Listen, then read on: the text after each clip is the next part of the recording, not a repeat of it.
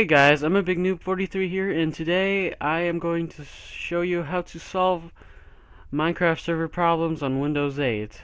Now, you've had Windows 8 installed a few days ago, a few weeks ago, a few months ago, a year ago, whatever. Um, and you've had Minecraft servers that worked.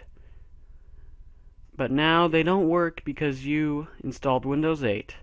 Um, if you read this here, I'll give you a few moments to read this. And if these are the problems you are having, this is the right video for you.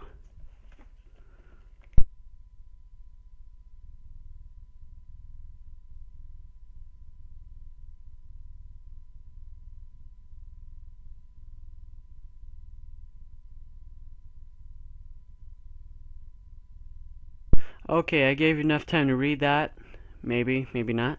Um, to solve this problem, what you need to do is go over here on the side of the screen where it says search, click search, type in firewall or fire or whatever, click it. What you need to do is make sure you're in Windows Firewall with Advanced Security on local computer. You want to click Windows Firewall Properties and go. You see this? You have all these profiles. You want to go to Private Profile, and right now it should be on in all this.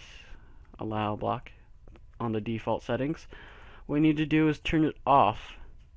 Hit apply and OK. And you should be able to have people join your server again, like old times. And, well, I guess that's the end of the video, guys. Goodbye.